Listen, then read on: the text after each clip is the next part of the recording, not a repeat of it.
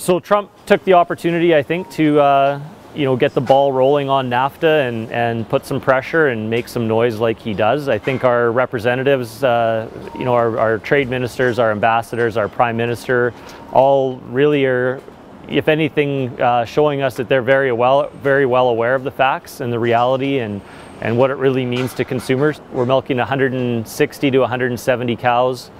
The milking's all day long, so the equipment washes 3 times a day, but other than that, it's 24/7 out here. These girls eat and rest and approach robots and get milked all day long, 365 days a year. It's hard to speculate. Obviously, there's always changes. Supply management's always evolving to meet the marketplace. And that's a lot of what this story is our system, a new product, the protein concentrates, the various types of them started coming in, and our system has adapted to be able to supply that domestically.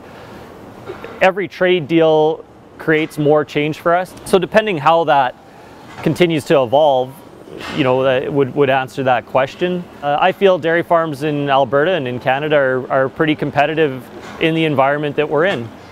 Given our Canadian environment and consumers demanding, hormone-free milk and all of the quality things that we have to comply with, really, when you look at the price on the store shelf and what we do here, I think we're very proud of our Canadian product and meeting what most consumers expect.